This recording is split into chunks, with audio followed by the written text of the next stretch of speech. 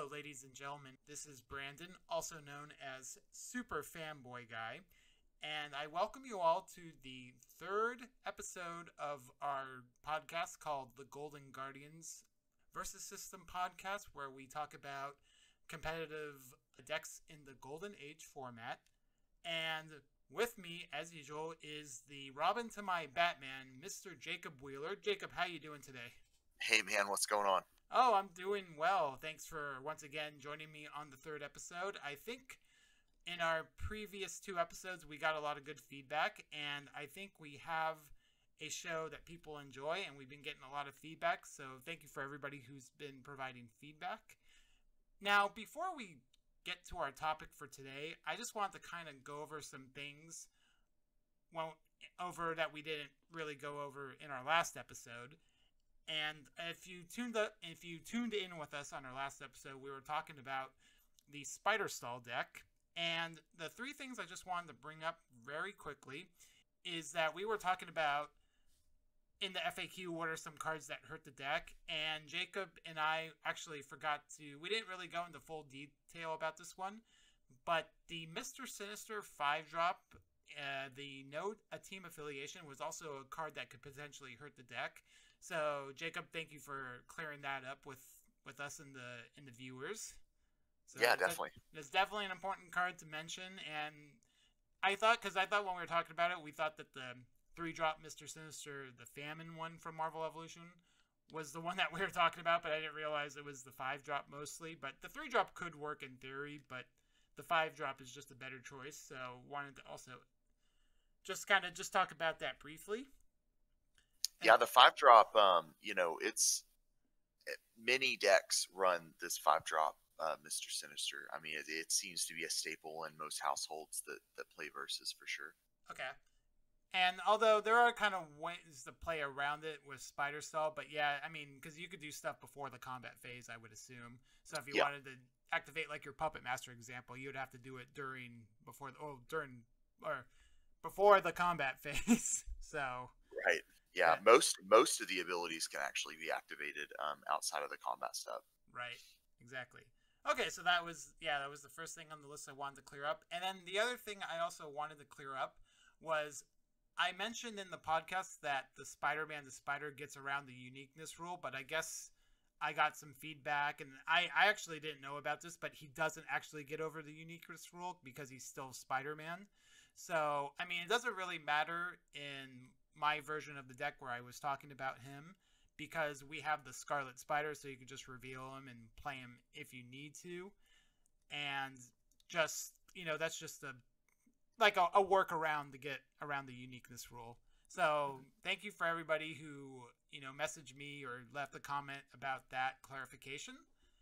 And then the last thing I wanted to talk about was apparently I did some more playtesting, and I actually found out, because one of the things that I mentioned was that the Spider-Man the Spider was, if you don't get him by turn 1 or turn 2, then he becomes useless during the game, and your No More Mr. Nice Guys become irrelevant at that point. Well, a potential combo you can do is you can discard a card for Aunt May's alternate recruit cost, and then on turn 1.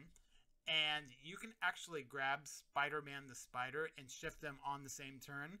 The only disadvantage with that is you're obviously down a card, so by turn 1 you have, I believe, like 3 cards in your hand. But that is a potential way you can kind of make that play a little bit more consistent, and we didn't really talk about that combo much in the last episode. So I just wanted to bring that. And I don't know, Jacob, was there anything that you wanted to add about Spider Stall before we jumped into today's topic? I don't think so. The Golden Age meta, it's kind of really hard to narrow it down. Right. You have Spider Stall, and I think a lot of people may misconstrue when we say that these decks are like really good. That doesn't mean that they're unbeatable. And that doesn't mean that you can't splash in some things in your own deck to make the matchups a lot easier. So I think that, hypercritically looking at each deck and saying, oh, this is the best, no, this is the best, I don't think that anyone's really going to get that out of any of these Golden Age podcasts. These are just ideas that we have, and in our testing, what we found to be the most efficient with each deck choice. And everyone's experiences are going to be definitely different for sure. I also have one more thing that I want to mention. On the podcast, we talk about things that we think, in terms of rulings, that we think is correct. But, we're only human, pun intended. So we may make mistakes, during the podcast because we're not maybe clear about the rulings, or we just haven't played the cards enough to really understand them. So, we're going to make errors like that on the podcast. We try not to, but, you can't help it sometimes to just make mistakes. It's just human nature to do that. So I just wanted to tell everybody that, we don't live in a perfect world, so we're going to make mistakes here and there, every once in a while. But we do thank everybody in the community that, post comments on the YouTube channel, or maybe, say in the collective that in the collective Facebook group that, we're kind of wrong about certain things, and they let us know, and then we look at the rulings. So thank you everybody for your feedback on that. What's interesting is, and I don't mean to cut you off, but what's interesting is that this game really has lost, tournament support, right? Because Upper Deck Entertainment isn't really managing anything anymore. Nothing's being printed anymore, and really since 2008, from my understanding. And a lot of people have come into this game and attempt to play competitively after years and years and years after this game has lost support. So it's not like Magic or Yu-Gi-Oh, where we can go into a room of 170 plus people and start conversing about rulings and things like that, and having that experience with tournaments. So this is to be pretty common with a card game that's been discontinued for sure. Yeah, I don't know. Like, I go to when they used to have Grand Prix going on, I would change that 170 number you just mentioned to like maybe in the thousands because I'm used to playing at that big level stuff. But okay, so we got that. Since we got that out of the way, let's move on to our topic for this episode. And if you tuned in with us on the last episode, towards the end, we decided to do the Brotherhood deck. Now, Jacob, you have a Brotherhood deck that you're going to share with us for the deck profile. And I actually have a Brotherhood deck that I'm going to briefly go over, but my deck profile can be found on my YouTube channel, and I'll post a link in the description on YouTube. And I'll kind of go over briefly some of my combos, but I already have my deck profile, like I said, on the YouTube channel. But Jake is going to go into details about his deck in the deck profile. And so, Jacob, is there anything that you want to say about this Brotherhood deck before we jump into your deck profile? Yeah, when I was first starting to pick this deck up, I realized that decks like Spider Stall and Reign of Terror, decks that ran Reign of Terror, this deck, the Reservist Brotherhood deck, was really the main focus when you're looking at a meta. And I feel like this is the centerpiece to what a meta really looks like. So if your play group or whatever local tournament you're attempting to do has a deck that's being ran that's the Next New Brotherhood, or TNNB, you're going to start seeing decks like Spider Stall come out of the woodworks to combat this, because the deck is so strong. It's very, very fast, and it's very aggressive. So yeah, and so the decks that we talked about Mega City, right? And that deck could be kind of aggressive or kind of a control deck. Do you agree? Yeah, it's like a mid-range. It can go either way. A very good deck, yeah. And then Spider Stall is definitely more of a stall control deck. And I think this Brotherhood deck that we're going to talk about today is going to be like a straight up aggressive. It doesn't have any your version of the deck anyway. It's very aggressive. The point is to kill you by an early turn and kind of stuff like that. Now, the build I have that's on my YouTube channel is more of a control build, and also the build on my channel is considered to be a modern deck, whereas this one is a Golden Age deck. So that's all I wanted to say about the two different decks. But if you have nothing else to talk about in the introduction, we could go straight into the deck profile. Yeah, man, let's hit it. Okay, so I have some good news. There's only 9 characters in this deck that are outside of the Marvel X-Men set, which is really good because, the later sets can be quite pricey. This deck is relatively cheap on the character side as opposed to some of the other like top Golden Age decks. So jumping right into this, we've got 4 Tempo Heather Tucker. This is from Marvel Evolution. She's a Marauder and Brotherhood character with Reservist. So each character in this deck is going to have Reservist. When Tempo stuns a character, that character can't ready this turn. She's a 2/0, 2 attack, 0 defense. And there's going to be 4 copies of her. Next, we've got 4 copies of Rim Ram Acolyte. He's a Brotherhood Reservist from Marvel X-Men. He's a 1 attack, 2 defense. And when you recruit him, you can reveal the top 4 cards of your deck, and you can put one of the revealed Reservist character cards from your hand, and put it into your hand, and then put the remaining cards on the bottom of your deck. Next, we have Kleinstock Brothers Acolyte. There's going to be 4 copies of this card. He's Brotherhood Reservist. He's from Marvel X-Men. He's a 2 attack, 1 defense, and you can reveal a face down resource named Kleinstock Brothers, and Kleinstock Brothers gets +2 attack this attack, and you can only use this power once per turn. Moving on, we've got 1 copy of Barnacle Acolyte. He's a Brotherhood Reservist. He's from Marvel X-Men. He's a 1 attack, 1 defense, and Barnacle gets +1 attack for each character adjacent to him, but those characters that are adjacent to him get -1 attack.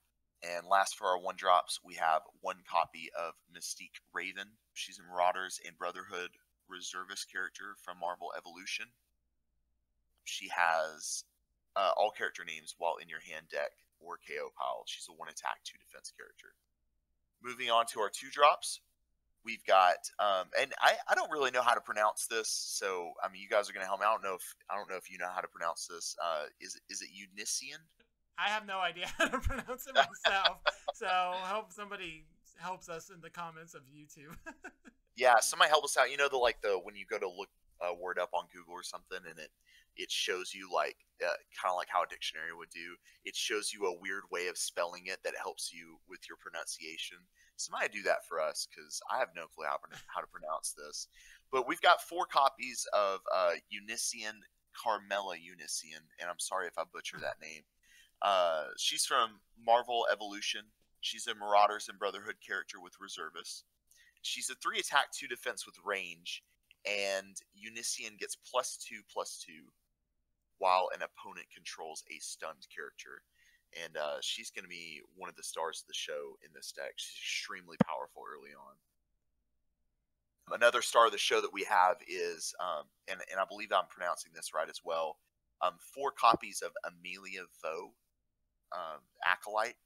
It's a Marvel X-Men character. Is that right on the pronunciation? Yeah, I think it might be Vought, but I don't know. Again, don't hate us for mispronunciation, because that's not why we're here. We're here to give you guys the cards and what they do, and yeah. Right. I mean, these words don't even really exist, I don't think, but I don't know. Who knows? Who knows? But yeah, she's a Brotherhood character, Reservist, 2 attack, 3 defense. And what's cool about her is you can reveal 2 face-down Reservist resources you control, not named Amelia Vo, rather than paying Amelia Vo's recruit cost. And this is really interesting because you can basically play her for free, and you can also play her from your resource row with the Reservist ability for free, and then you can play another 2-drop character or 2 1-drop characters. So your turn 2 play, if you've got the cards, can be pretty explosive here. And also, one thing I want to mention about Amelia is, after seeing your deck list, I think she is probably the most expensive one of the most expensive cards in the deck. And I think she's like close to $10 a pop right now. Yeah, she's up there for sure. Which is like shocking to me, because I didn't know she was like that much. So, and obviously the foil is probably worth more, but yeah, she's great, man. That free character, you can't beat it. It's pretty incredible. Next, and this is one of my favorite 3-drops in the deck. Some people like the other one, but there's 3 copies of Senyaka Acolyte. He's a Brotherhood character, Reservist. This is from the Marvel X-Men set. 5 attack, 4 defense with range, And whenever you recruit a non-army character from your resource row, target opponent loses 2 endurance. You can also boost Senyaka for 1 and play him as a 4-drop, and he'll get +1 attack for each face-down resource you control. You've seen Senyaka before, like in some lists? Oh yeah, absolutely. Back in my day, I used to draft this guy. Oh, cool, Yeah, cool. I remember drafting. I drafted, the Brotherhood Reservist deck, and playing him was pretty good. Yeah, that burn really adds up for sure. So next on the list, we've got 3 copies of Joanna Cargill, Acolyte. She's a 6 attack, 6 defense from Marvel X-Men Brotherhood. She's got Reservists, and she has a little bit of a downside. So great stats for a 3-drop, 6/6, but she gets -1 attack and -1 defense for each face-up resource you control. And we're gonna go ahead and move. Now, What's up? Hey, Jake, before you move that, there's Yeah, something I want to talk about Joanna for a second, and sure. this is something very important that I need to bring to our audience's attention. Okay, everybody who's listening to me, this is going to be the best piece of advice I'm going to give you about Joanna Cargo, or Carjo, whatever you pronounce it. Okay, spend the money to get the EA version of this card. If I find anybody with the regular non-EA version, I will hunt you down, take it out of your deck, and rip it out. There is no excuse why you shouldn't play the EA version of this card. It looks beautiful, and it is, Joanna Cargill is going to be the only card that the EA, you're only going to play it in this deck or like another Brotherhood Reservist deck. So you have no excuse to not get the EA and put it in your deck. I am very passionate about that.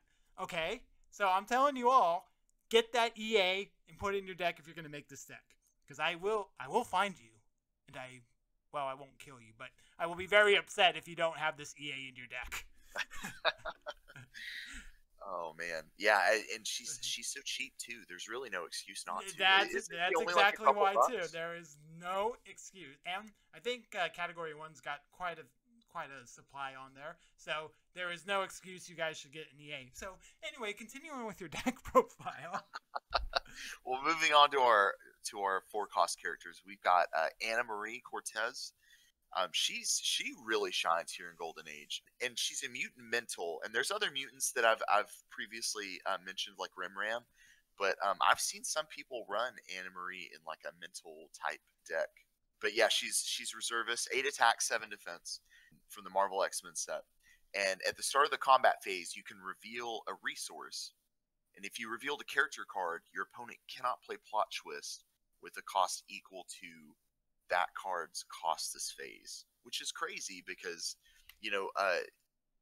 obviously they can respond by playing. So like if you if you reveal Joanna Cargill and, you're trying to call enemy of my enemy, they can just respond to the effect and just play enemy of my enemy, right? What you can do is shut down pumps. Any pump from tabletop to competitive. You can shut down like acrobatic dodge, savage beatdown, things like that. Okay, so let me ask you something while we're on Anne Marie Cortez. So, who do you think's better, Anne Marie Cortez or the Riddler Riddle Me This from DC Legends? Oh man, they're so different in different situations. But I got to be honest, I really like the Riddler a lot better. Yeah, I hate that he's so expensive though. Yeah, that's true. And obviously a 1-drop compared to a 4-drop is, significantly different. But I know I play that Riddler in my Secret Society deck, and you want to mill cards with the Secret Society deck. That's why he's really good in that deck. But yeah, so if you're looking for like an effect to make your opponent not play Plot Twist, you have your choice between Anne Marie Cortez and Riddler Riddle Me This. Maybe not I'm not saying like take out Anne Marie Cortez and put the Riddler in this deck, but I'm just saying if you're looking for like some kind of janky deck or something that you wanted to have your opponent not play Plot Twist, that would be, a card too. So yeah, and a honorable mention, as I may say. For sure. Next we got Spore Acolyte. This is also going to be from Marvel X-Men. He's a 4-cost. He's a 7 attack, 7 defense, and you can replace a reservist resource you control. Target attacker you control gets +3 attack, -3 defense this attack, and you can only use it once per turn. And I got to be honest with you, I may get a lot of flack for this. If it wasn't for the disruption of the Golden Age meta and having to cover so many bases of so many different decks, I really like Spore's ability over Anna Marie because I feel like it gets you there quicker while cycling through your stuff. I would totally be running 4 Spores and 2 Anna Marie if there wasn't so much disruption in Golden Age. Right.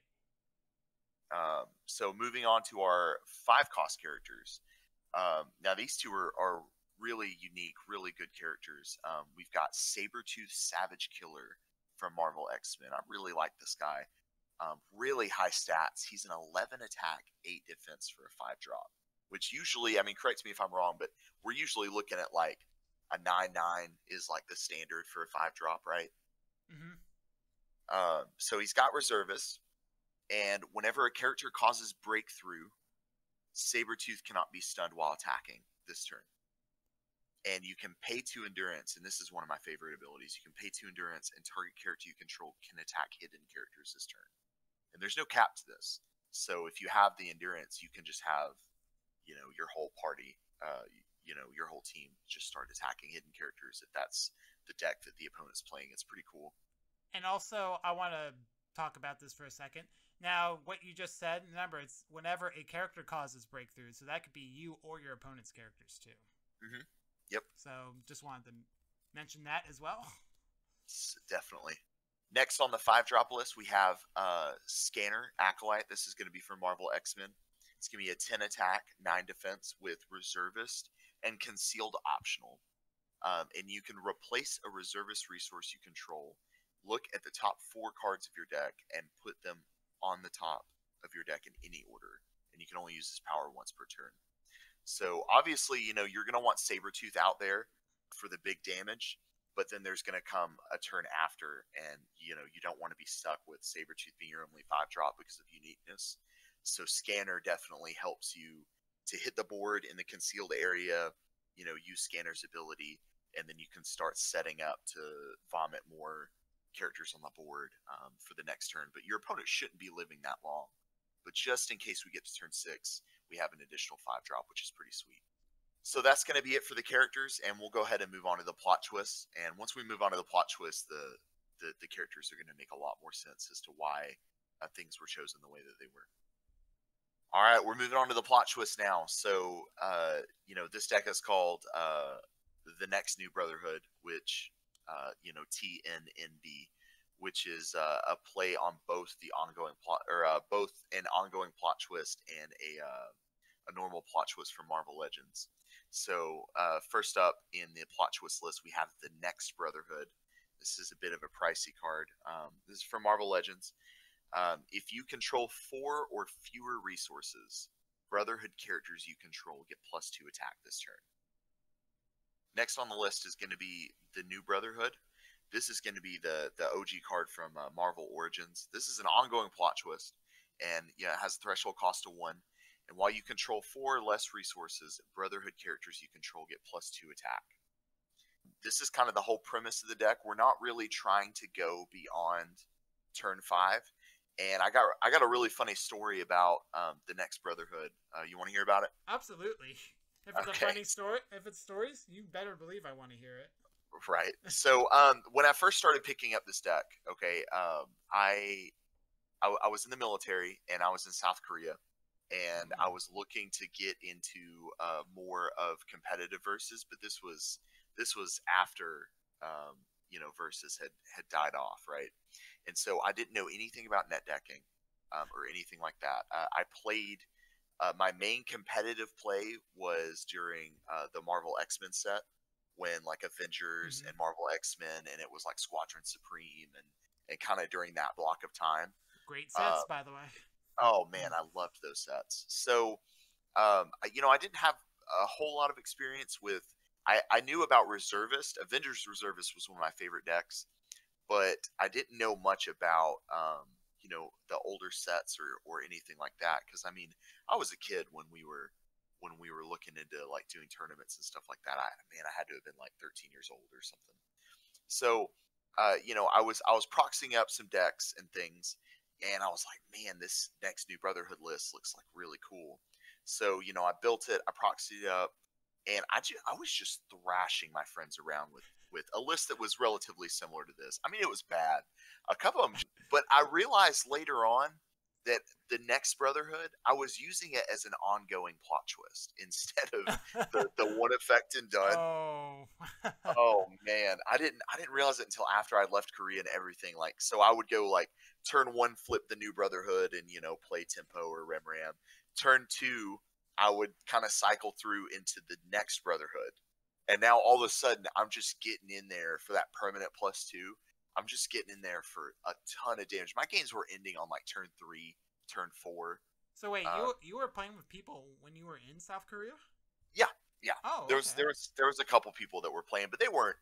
I mean, they weren't really very competitive. It was more of a tabletop fun thing. I kind of got the group playing. It's not like we all knew about verses or anything like Oh, that. okay, right. But yeah, I was using the Next Brotherhood as an ongoing plot twist, as well as the New Brotherhood. So the New Brotherhood's correct; it is ongoing. But the Next Brotherhood, it's one and done. Like once you play it, that's it. Like you're done. Don't play it as an ongoing. It's not ongoing. Yes, thanks for clearing that up too. Yeah. Yeah, definitely. We wouldn't want people to play the wrong card. The wrong. Well, we would want them to play the card correctly. So our next one cost plot twist is Meltdown. This is going to be from Marvel Knights. You can choose one. You can KO target equipment, or replace a face down resource you control, or gain 2 endurance. And this deck is, or this card is in the deck for. It's strictly a meta call. It definitely helps with maybe high voltage decks like that. We'll probably cover that at a different day. Definitely like fate artifacts and things of that nature, but mainly what you're going to use it for is replacing a face down resource you control, in case you get kind of tied up, and we'll talk about that a little bit later. But Meltdown is definitely a meta call, and not necessarily a must have in this deck, but there's 2 copies of that in there. Moving on to our 2 cost plot twists, we have 4 copies of Airstrike. Airstrike kind of supplements the idea of running Meltdown to replace your face down resources. So Airstrike says target character you control gets +2 attack while attacking this turn and has flight this turn. You may replace a face down resource you control. If you replace a non-character card, that character gets an additional +2 attack while attacking this turn. So essentially, you either replace a character and target character gets +2 attack and flight, or you replace a face down non-character from your resource row, and target character gets +4 attack and flight. So this is kind of like your poor man's savage beatdown in a way for this deck. This kind of helps move things along and keep the machine well oiled. Airstrike does for sure. Moving on, we've got 4 copies of Planet X. It's a team up, and it's from Marvel X-Men. You can play Planet X only if you control a Brotherhood character. And as an additional cost to play Planet X, choose a team affiliation among characters you control, and you cross over Brotherhood in the chosen affiliation. That's the ongoing portion. And a subset of that ongoing portion is that you can, at any time, replace Planet X, and target attacker you control gets +2 attack this attack. Moving on to our 3 cost plot twists, we have 3 copies of Boot to the Head. This is from Marvel X-Men, and as an additional cost to play Boot to the Head, replace a reservist Brotherhood resource you control, and target attacker or defender gets -3 defense this attack. And as our locations, we have just 1 copy of Hammer Bay, and this is from I believe this is from the starter deck, right? From like way back in the day, the X-Men and Brotherhood starter deck. But I'm not 100% sure. But I'll find the image of it and post it on the YouTube channel. Yeah, it's MXS is the, I'm pretty sure that's the starter decks. I'm pretty sure. Hammer Bay says that Brotherhood characters you control get +1 attack. So this is kind of like a doled down version of the New Brotherhood, and I like to think of it as 1 additional copy of a bad New Brotherhood, right? Yeah, well, thank you for sharing your deck with us, Jacob. And I'm just gonna kind of briefly talk over my Brotherhood deck now. If you're done with your deck, Yeah, real go quick. ahead, man. I'm not gonna take too long with this. Jacob's Brotherhood deck is a Golden Age deck that is in a very aggressive deck. Now, the deck that I was gonna share with you today is actually on my YouTube channel. It's my Magneto Juggernaut Brotherhood deck. And if you guys want to see that deck, I'll post a link into the YouTube, a link in the description of the YouTube channel. And but just to briefly talk about some of my favorite combos in that deck. So we play in my deck a Total Anarchy, which is a one cost plot twist ongoing. Whenever a character with cost 3 or less becomes stunned, KO that character. And it was from DC Origins and reprinted in DC Legends. So the potential combo that I like to do with that card is with Magneto Mutant Supreme. And the combo is that you're supposed to KO your character or your opponent's 3 or less characters so that they have, let's say, their 4 costs in play, so that the Magneto can potentially stun their 4 cost character without even attacking. So that's kind of what the combo of those two cards do. And then we also have New and Improved, which is ongoing. KO a non-army character you control. Characters you recruit this turn with the same name as that character enter the play with 2+1/+1 counters. So we play Magneto and Juggernaut in the deck, obviously. So we use that to, KO our 4-drop Magneto to bring in our 7-drop Magneto, or, like we've mentioned this card in the first podcast, the Mega City one. That Juggernaut and Weapon of Mass Destruction is definitely in my deck. And Oh, he's a monster. yeah, he's definitely one of our favorite cards. But I'm not going to talk too much about it because obviously I have the deck and I give all the details in my deck profile. But definitely this deck it's more of a modern deck and more of a control deck. So if you guys are interested in that, make sure to check out my deck profile video. Also, I do have a gameplay video with this deck on my channel, and I'll add that to the description on the YouTube channel as well. But yeah, so mine's going to be short. My deck profile is going to be short this episode. So, Jacob, if there's anything else you want to talk about your deck, I guess we'll go on to the rotation section of the episode. Yeah. Okay, so our rotation is going to be super short and super sweet and to the point. What we're attempting to do is to end this game as soon as possible, and you'll notice that there is a ton of reservists. Every character in this deck has the reservist keyword, right? So Right. what we're attempting to do is we're attempting to get the New Brotherhood online as fast as humanly possible, preferably multiple copies, and we are using cards like Boot to the Head, Planet X, Airstrike, Meltdown, Sports ability, and Scanner's ability to cycle through.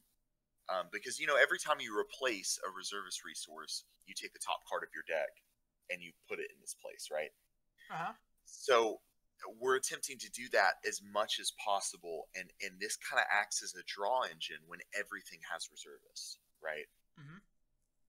So essentially what you're doing is you're just drawing cards over and over and over again. So we're trying to cycle through and get the New Brotherhood online as soon as possible and just beat in for an absurd amount of damage.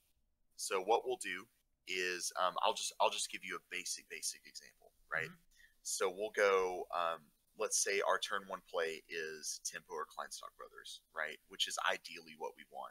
Kleinstock Brothers is going to have that +2 pump if we have an additional copy in the resource row. Mm-hmm. So a really good opening play, like perfect world scenario, would basically be this: we go Tempo, and then we flip the New Brotherhood, and we beat in Tempo for 4, right? Mm-hmm. And now we set our next turn. Our next turn, we're going to play Unician as our 2-drop, right? Mm-hmm. And then we're going to beat in again, right? Because we can't reveal 2 face-down reservist resources if we have the New Brotherhood up and online, right? Mm-hmm. So there's some debate whether or not we want to open up with New Brotherhood and then a 1-cost character versus having, if you have it, playing a 1-cost character and then Unician and then cheating in Amelia Vo and then trying to flip the New Brotherhood like later. You see what I'm saying? Uh-huh. Like on turn 3. you really just got to gauge how fast you got to kill your opponent. So, let's go back to our first example. We got the New Brotherhood online on turn 1, and we've got Kleinstock Brothers or Tempo beating in for 4. Turn 2, we're going to play Unician, and then we're going to continue to beat in, right? Turn 3, we're going to play Senyaka, and then by now we should be using Planet X or cheating in Amelia Vo, right? And we still have that global buff of the New Brotherhood, right? Mm-hmm. And by now, maybe we even have a second copy. So Planet X, Boot to the Head, right? And even Airstrike can help cycle us through for more copies of the New Brotherhood. And if you get 2 copies of the New Brotherhood early game, chances are you're going to win, as long as you're not facing a deck like Spider Stall, or you get Reign of Terror, right, from some type of Crisis Doom deck or something like that. So now that Senyaka's online, when we use Spore or Anna Marie Cortez on turn 4, we can start burning our opponent out. And what's really interesting is by now you should be cheating out Amelia Vo. And if you have an explosive setup, you can typically, especially if your opponent hasn't really gotten a very good start, turn 4, turn 5 is typically, when you're going to win. Your Next Brotherhoods get saved for that kill turn to give each character that buff of +2 attack. And, moving into turn 5, what's really interesting is, if you lay down a resource on turn 5, the New Brotherhood actually shuts down because you control more than 4 resources, right? Mm-hmm. And the Next Brotherhood won't work either, obviously, because you don't control 4 or fewer. Right. So the trick here is to lay Scanner or Sabretooth face down into your resource row. And I bet I know what the answer is going to be, so I'm just going to guess it. So you recruit your 5-drop without putting a card from your hand into the resource row, right? Correct. Yes, that's good. Yeah, I know my buddy Robert plays the Brotherhood deck, and he does that all the time. But I think his deck plays like the Magneto Genosha build, to get him the 4 resources. And what's really interesting is that's kind of the history of the New Brotherhood. And I think we had somebody mention, why not in the Mega City podcast that we did, mm-hmm. we had somebody mention why not use, Genosha and the 5-drop Magneto, right? Oh, yeah. And I think that's the Magneto Eric Lenscher from Origins. Yeah. Uh-huh. And I think what this individual was thinking of was this style deck where mm-hmm. we're not really trying to go above turn 5. And the older version still ran, the New Brotherhood. It ran Blob. It ran Quicksilver to burn them for 5, right? Mm-hmm. And, the New Brotherhood buffed everyone up. But there wasn't really any reservist. I don't even think reservist was around during Marvel Origins when that deck was popular. Yeah, that sounds about right. Yeah, I think X-Men is when or not X-Men, Avengers is when it started becoming popular. Right. So what would happen is we would have, Eric Magneto in, and then we would pop Genosha to get our resource count back down to 4, from 5 to 4, and that would return online the New Brotherhood to give everybody that buff. And now you've got a 5-drop Magneto that's getting that 2 attack buff, and that can be pretty devastating. When it was back in the day, right? For sure. So playing your 5-cost character in your resource row and then using its reserves ability without replacing a card from your hand. That's the way to go to keep the New Brotherhood and to keep the Next Brotherhood online. And obviously, if you run into Hammer Bay or something like that, that's pretty good as well. But turns 4 and 5, that's when you're really going to start using Spore's ability. You're going to start using Anna Marie Cortez's ability to shut down combat tricks. Amelia Vo is going to get cheated in a lot.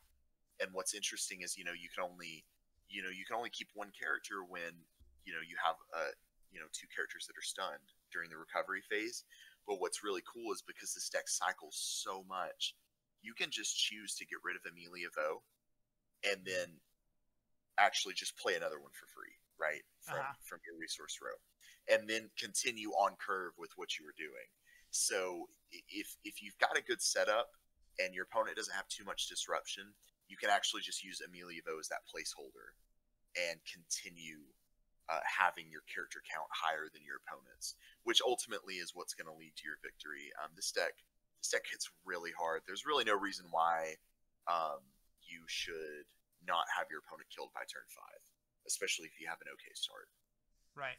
And actually, one thing I've noticed about the deck too is I noticed that you're running the Joanna Cargill and Cargill, however you pronounce it, and you're playing obviously the New Brotherhood, and I just want to it was kind of weird to me because it's like, oh, why are you playing an ongoing plot twist for a character that gets -1 attack when she gets -1 attack for each face-up resource. But if you think about it, when you have the New Brotherhood up and her out, let's say that's the only one, yeah, she loses -1 attack, making her or is it -1 attack or -1 attack, -1 defense? I forget. It's neg 1, neg 1. It is neg 1? Okay. So, you do lose the attack for having your ongoing plot twist up, but she gains 2 attacks, so she ends up becoming a 7/5. And that's something that I wanted to kind of point out with our viewers. If they're like, oh, why are you playing an ongoing plot twist in Joanna? It's kind of, it's kind of weird to have that. But, I just wanted to bring that to people's attention as well. Yeah, definitely. And, you also run into like Death of the Dream, which is, once they clear the New Brotherhood out, that's true. Yeah, you're typically going to have a back row that's all face down anyway. So Joanna can kind of capitalize on that just a little bit. Oh, okay. Cool. And that's why there's only 3 copies. It's 3 Senyaka, 3 Joanna Cargill. Because of that downside, I don't think that she's worth running 4 copies of. I definitely, and I couldn't really find a 3-cost reservist Brotherhood character that would be better than her stat wise. So we've kept her for now, but if anyone has a better idea of what to run in Joanna's place, I'm definitely open to suggestions, and I'm sure you are too. So drop those in the comments section of the YouTube video for sure. Yeah, definitely. And I don't know, is there anything else you want to talk about the rotation before we move on? No, not really, man. I mean, this deck's super straightforward, and that I don't think that we can spend as much time talking about this deck as we would spend with Spider Stall or Mega City. There's just not that many choices. You just slap them in the face, and the deck is pretty self-explanatory itself. Just beat your opponent for as much as you can and try to win by turn 5. Yeah, pretty much. Okay, so why don't we move on to the frequently asked questions, or FAQ section of the episode, if you're done with your rotation. Yeah, let's do it.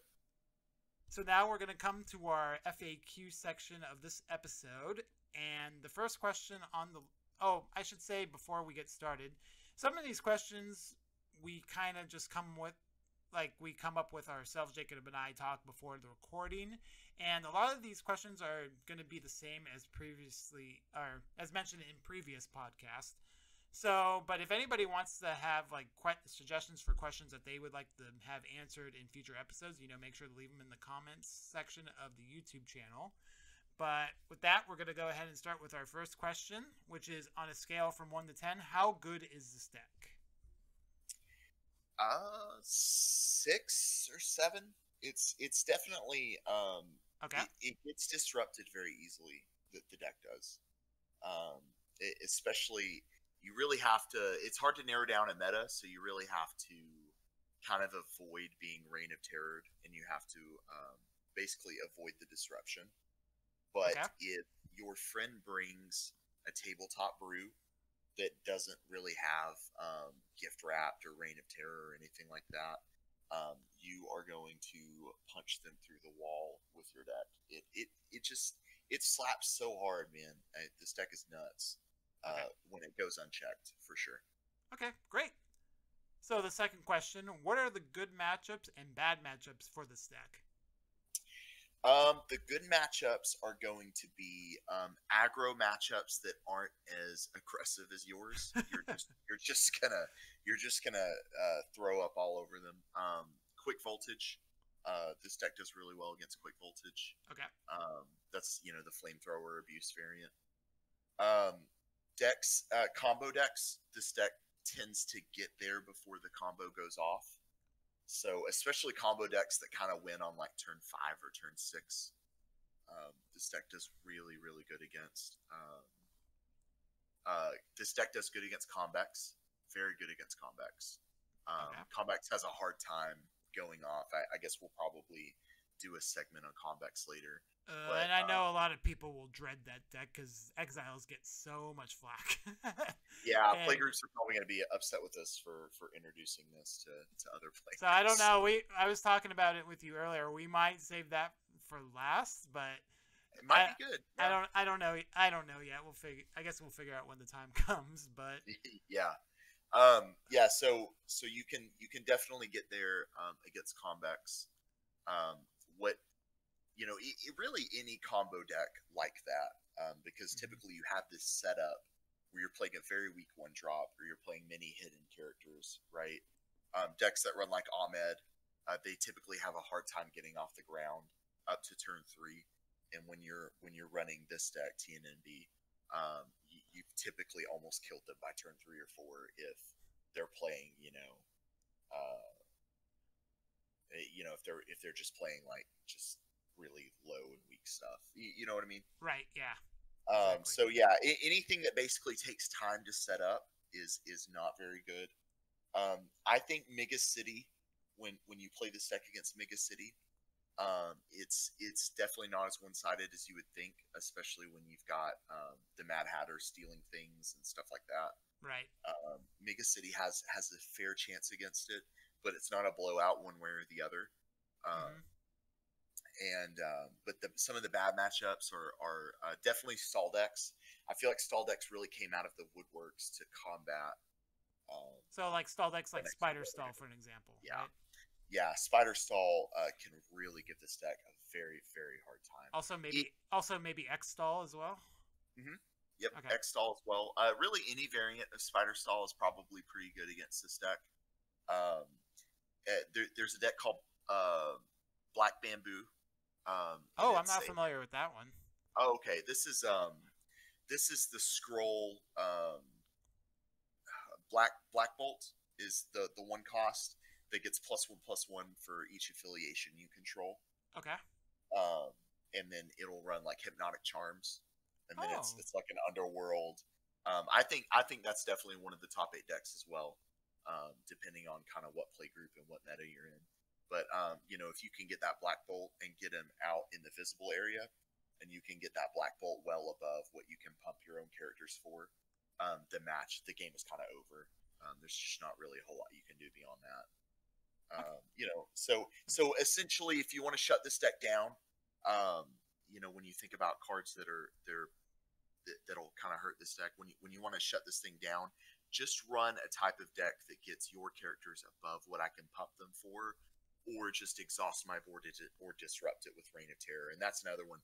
Crisis Doom has a really easy time dealing with this deck as well. The Reign of Terror, when you double Reign on turn 4, it with Doom's Daunt, with the +3 defense, right, and a 4-drop Doctor Doom, that's typically over for me.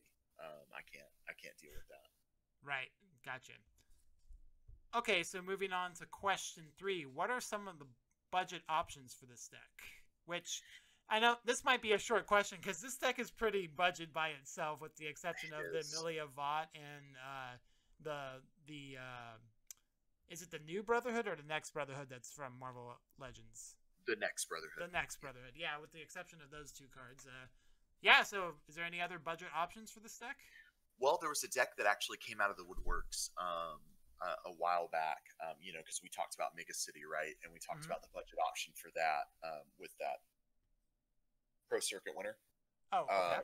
There was another one that was similar to it, and it used Planet X, the New Brotherhood. It was basically this deck without the Marvel Evolution cards and the Marvel Legend cards. But it was Marvel X-Men and down. So I can provide you with a link of that if you wanted to slap it on the YouTube channel. Sure. In the I can put that in the description if people want to check it out. Yeah. And that's going to be about as budget as you can get, but the deck still hits hard.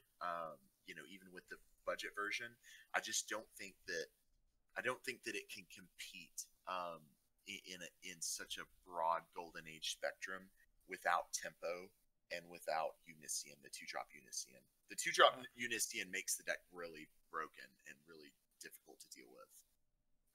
And obviously the Next Brotherhood's pretty good as well. Right. So, gotcha. Something I didn't mention. You can also take it even further if you really want to go like hardcore budget, and you can just run the original Marvel Origins, the New Brotherhood deck from like way back in the day. It doesn't run any reservist characters, but it kind of combines Mega City and the New Brotherhood, where it'll run like Blob, and then the 5-drop Magneto we talked about earlier with Genosha to draw the extra cards, and it kind of burns your opponent out with Quicksilver and stuff. And does that deck also run Avalon Space Station? I think it might. Okay. I think there's a hybrid build where it'll run it, but for the most part, it tries really hard to just stick with the. I think it runs War on Humanity. Is that the name of the? It's a Marvel Origins card. It burns your opponent for 1. The ongoing plot twist, right? It's like the one with like Magneto standing, kind of like a little side. Yeah, I think that's what I think it's called. Mystique is in the picture a little bit too, but yeah, it's War on Humanity.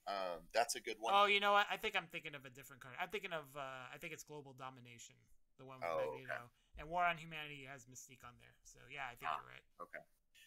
And that one will allow you. That version will let you play Scarlet Witch, which the 5 cost, the one that burns your opponent for 5 when they like use an activated ability or something like that. That's pretty hardcore too. Obviously not as good as this build, but you can go super hardcore budget, and I mean those cards are really inexpensive, man. Super inexpensive. Question 4: what are some of the individual cards that hurt this deck?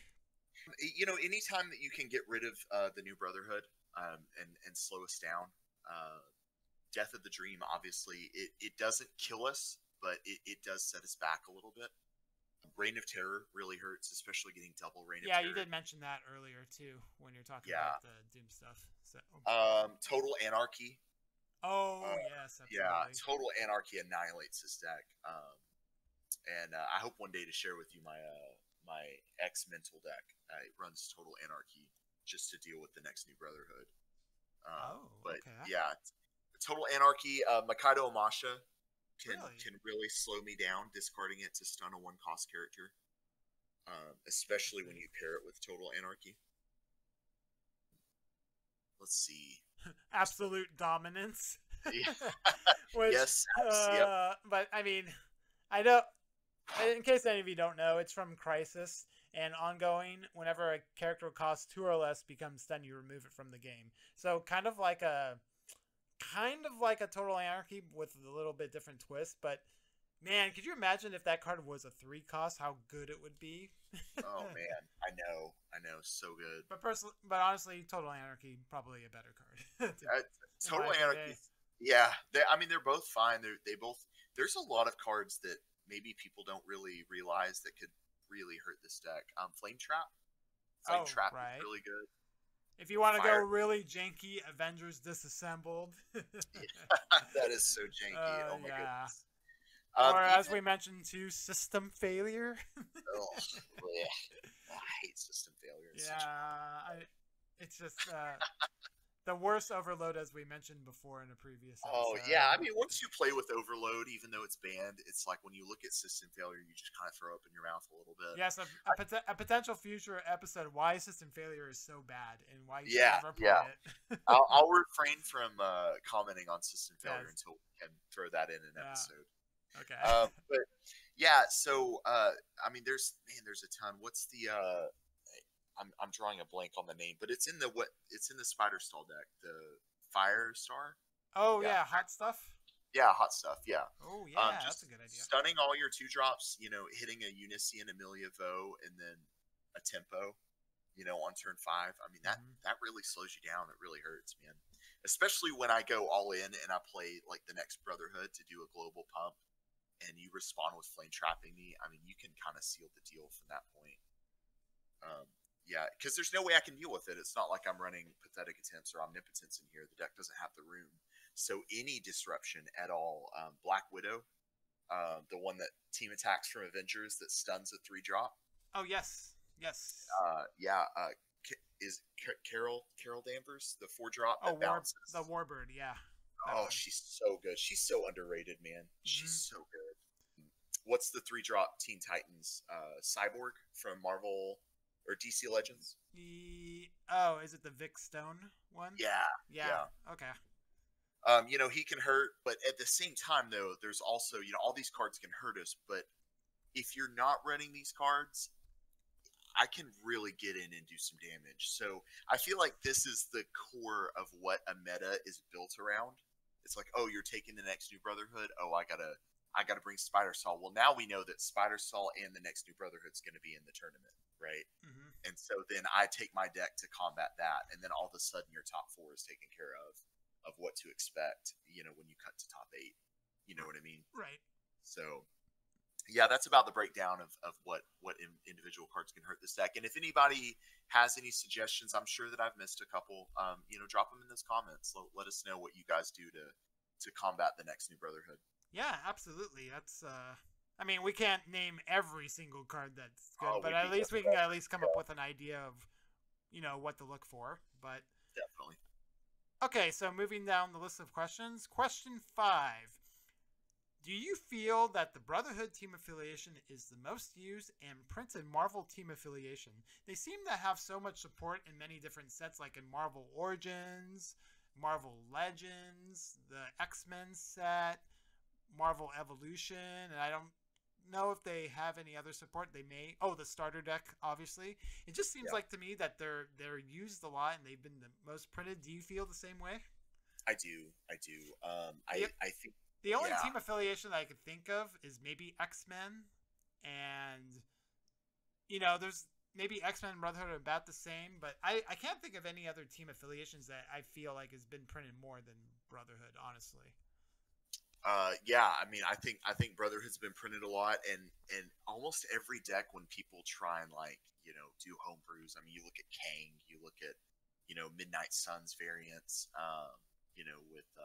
with Dagger and stuff. Right. Almost all of them are running Avalon Space Station, Lost City, and they team up with the Brotherhood to get the most out of those power ups. Mm-hmm. I see Brotherhood everywhere. Like when I play versus, there's a lot, man. Yeah, that's what I feel. And if anybody thinks that there's if there's a team affiliation that has been most used or printed, let us know in the comment section as well. Question 6. If you were going to make changes, what are the cards that would be the first to leave this deck? I feel flashbacks from the Spider Stall 3-drop when I made some people angry about suggesting PTSD. Yeah. So, Boot to the Head is pretty terrible. I really don't like Boot to the Head at all. I don't feel like it brings you as much value as you deserve when you're piloting a deck like this. The Meltdowns are strictly a meta call. They can go as well. The Hammer Bay is like a one-of that was suggested to me from one of our people on my Discord channel. Okay. And I really liked the idea, and I've stuck with it ever since. Yeah, Hammer Bay is good, but it can also go. And actually, the Next Brotherhood, I don't like the Next Brotherhood. I feel like you can win so many games without the Next Brotherhood that sometimes it's not worth the cost of going to grab it. Because what winds up happening is as I'm cycling through, all of a sudden the Next Brotherhood comes into the resource row, and it's taking up a slot that should be the New Brotherhood, or that should be a Hammer Bay, or something like that. And so I've had many games where I've had to airstrike the Next Brotherhood away, because once I flip the Next Brotherhood, it's there permanently. Meltdown doesn't get rid of it. Airstrike is only a face down resource. So if you flip any plot twist from your back row that isn't the New Brotherhood or Hammer Bay or Planet X, you're stuck with it forever. Right. And when that can seriously be a problem, and that's why those airstrikes are in there in the first place. And so I want to say that the Next Brotherhood gives us value late game, but it does nothing for us early game. I would much rather the Next Brotherhood be like call down the lightning early game, to just get the Oh, game over with. interesting. But it's a love-hate relationship. I'm not saying it's trash, because it's definitely not trash. But when you really crunch the numbers of how much value you're getting off of the Next Brotherhood versus something else, another reservist +1 plot twist that you can do, like Call Down the Lightning or something like that. Hmm. I think sometimes the Next Brotherhood really underperforms for sure. So those would be the lineups on the chopping block. Question 7. Why one copy of Barnacle and one copy of Mystique Raven in your deck? When I first picked up the deck, I actually didn't use one copy of Barnacle, one copy of Mystique. I took them out to add like another Spore or something like that. Barnacle and Mystique, they play on each other for the Next Brotherhood. So if the Next Brotherhood wasn't in the deck, I don't think that you need to run Barnacle or Mystique. Okay. And you can actually probably cut a Scanner and a Sabretooth, and then I'll open 4 slots for another character. Okay. But there's going to be a moment where maybe you have 2 copies of the Next Brotherhood, and so you spend turn 4 maybe playing, or maybe even turn 5 or turn 6, playing the Barnacle and the Mystique. And like another 1 cost, right? Like a Kleinstock Brothers or something. Like let's say turn 6, right? You go Mystique, Barnacle, Kleinstock Brothers, Joanna Cargill, because you played Senyaka earlier, right? Okay. Now when you play the Next Brotherhood, or even 2 copies of the Next Brotherhood, all of a sudden you're getting an insane amount of value per character. And I feel like that was better than attempting to stay on curve turns 1 through 5. So the Barnacle and the Mystique kind of give you a little bit of variance to how many characters you can drop to do more damage. Huh. Okay. That sounds really interesting, and I'm sure that'll be a question that'll be on people's minds. That's why I decided to add it on here. Yeah. But, okay, so our last question, question 8, and as I mentioned before, this is going to be probably a regular question because I just think it's so good. But anyway, if you could allow 4 copies of one banned card for this deck, what would it be? And now, I know before we started recording, you said, "Oh, it's gonna be a surprise," and I said I'll be surprised if it's not Dr. Light or Overpower, or I'm sorry, Overload. So Jake, what is your answer? Dr. Light would be great, but it's not my choice. As for a techie thing, I would run Go Down Fighting. I think Go Down Fighting would be awesome in this deck. Go Down Fighting. Okay, I don't remember what that is, so I'll have to probably look it up. And I got you. I actually have the card right in front of me. You ready? Okay. So it's a 1 cost plot twist, and target character you control gets +1 attack this attack. But you can reveal Go Down Fighting from your hand or resource row. And whenever a Brotherhood character you control becomes stunned this turn, you can KO a resource you control. If you do, put that character face down in your resource row in its place. Huh. So and yeah, actually, I'm gonna take a moment to actually look it up online because I told you you'd be surprised. Yeah, I am. Hold on, let me just see. Go Down Fighting. Okay, let's see. And I'll tell you why I would want 4 copies of Go Down Fighting. Oh yeah, I remember this. This is from X-Men. Yeah. Right. Wait, this is banned? Oh yeah, it's banned. How? Oh, I never. Okay. Yeah, I'm looking at the ban list. Yeah, it's banned. Yeah. Okay. Well, you may KO resources if you do put that. Okay, so I'm kind of shocked. I mean, maybe I didn't really follow it. I never really played this card. Okay. So, do you know why it was banned?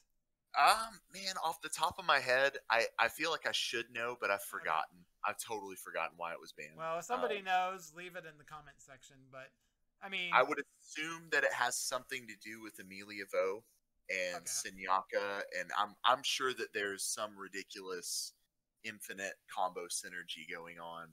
The reason why I would want it in this deck is because we talked about the Next Brotherhood, right? And cards that so I can't flip Boot to the Head for my resource row. Mm-hmm. I have to play Boot to the Head from my hand, because if Boot to the Head was flipped from the resource row, well, now all of a sudden, and I'm pretty sure that this is probably why it got banned. is because uh, the New Brotherhood, you have to have 4 or less resources you control, right? Hmm. And so with Go Down Fighting, I can flip. Obviously, the Next Brotherhood wasn't around at the time, but I can flip the Next Brotherhood and give everybody +2 attack this turn. And then when someone gets stunned, like Amelia Vo, I can reveal Go Down Fighting from my hand and kill off the Next Brotherhood that was face up in my resource row and bring Amelia Vo back to my resource row and then Okay. re-cheat her in for free, right? Oh, And okay. so when I do that, not only do I get value out of Senyaka, but playing my plot twist from my back row doesn't tie me down to the New Brotherhood of having 4 or less resources. So I can actually cycle through my stuff faster using Go Down Fighting and get Oh. the New Brotherhood's multiple copies online. Airstrike's not really needed at this point because Go Down Fighting is infinitely better and can cycle through my stuff like lightning. Right. Okay. Let's see. That's very interesting. So, okay. I think that about wraps it up for this episode.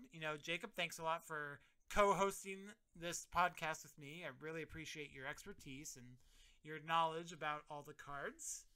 Yeah, man, thanks for having me. It's been a blast. Awesome. Okay, so now one of the most important parts of the episode. What are we going to talk about next time? Oh my goodness. I you know what? Should we leave it up to the fans of like what top 8 decks they want to see? Hey, you know what? That sounds like a brilliant idea. So, It's got to be a top 8 Golden Age deck though. It can't be like tier 1.5. We're gonna knock out the top 8 and then we're gonna move on to the awesome 1.5 decks because there's a lot of them. yeah, that's kind of the structure we have for the episode. We talk about the top 8 decks. So we got 3 of them, so 5 left. So we've already kind of figured out what to talk about. But yeah, we'll have people in the YouTube in the YouTube comments suggest an idea for the next deck that they want to see. So I can rattle off some off the top of my head just to give viewers like if they're like, oh well, I don't really know. And we'll What, actually also ask people in the Facebook group what they would like sure, to see as well. definitely. So there's a couple that come to mind. There's an incredible deck called Xbox, and it's like a X-Men Weenie Rush deck. Ooh, okay. Very very good deck. The creator of that deck did just such a phenomenal job putting that thing together. That was one of the first and probably one of the only fan made, like competitive made decks that I feel like was made after the game discontinued. That has risen to be one of the best, in my opinion, one of the best decks in Versus. It's so Okay. good. Black Bamboo, the Hypnotic Charms Black Bolt combo, very very good deck. I'd like to do Convex last, but I guess if we Yeah. have an overwhelming Yeah. response of people, Yes, Combax the Exiles deck we will save for the very last. And yeah. I'm sorry to say that I actually have an Exiles deck myself, so I'm sorry, everybody. And oh, by the way, when we do that deck, I will not ask the question if you could allow 4 copies of one banned card in this deck, what would it be? Because we all know it would be the Blink. So It would. It you would. and I both would agree to Totally. that. Oh man. So also some other choices. X Mental, right? Is it Um. X Mental? Yeah. Or is that a 1.5 deck? I so my version of X Mental that I've been testing, I feel like it's so close to cutting the top 8 or the top 10 decks, because there's really no such thing as a top 8 in Golden Age, right? But we're looking at like 10 decks roundabout that are like just consistently better than all the others. And then like if you were to take that into a tournament, 8 out of those 10 are typically what you're going to see. We see the same with Magic, the Gathering, and Yu-Gi-Oh and things like that as well. But I have been tweaking an X Mental list for a very long time, and I feel like it's almost done. So I know a lot of people have perked interest, and I think my list has kind of surfaced around the collective. Okay. With a few responses, but I don't want to go out on a limb and say that my deck is like one of the best decks out there. But if we do have an overwhelming, Not to try to toot your own horn or anything like that. Yeah, I think it's important to stay humble and stuff. And obviously, I'm not the best deck builder in the world, but I'm telling you, man, this list is straight fire. So, okay, so what we'll do is, do like the top 8 decks that we've already planned out, that we've talked about. We'll go ahead and continue in what order it is. Was still up for debate. But I also want to say that some other decks that we may have like in the works is a lot of people requested Teen Titans. Oh, that's a good one. Yeah. And Green Lantern. Green Lantern's good. And Fat Bat. Fat Bat is fun. Yes, of course, all DC decks. Yeah. So, I'm surprised we haven't Moloid's Burn. Have you heard of that deck? yes, I have. Oh man, that deck is so good. A lot of people are like Moloid's Burn. No way, that's top 8. But honestly, man, like I think that it's I think it's really good. Well, yeah. So what we'll do is we'll talk about our competitive top 8 deck list, and then once we're done with those, we'll kind of go into the more fun decks that people want to have that want to listen to. But besides that, I think we're pretty much done. Unless if there's anything else that you want to mention before we sign off here. No, I'm excited to be doing this project with you, and I'm hoping that this serves the Versus community well, and I'm hoping that everyone's enjoying these podcast episodes. Yeah, definitely. Okay, everyone, thanks for listening, and I don't have anything else to add except we hope you join us for the next episode, which we don't know what deck we're going to talk about yet, so it'll be a mystery. So thank you very much, everyone, and we will see you all next time. All right, bye, guys.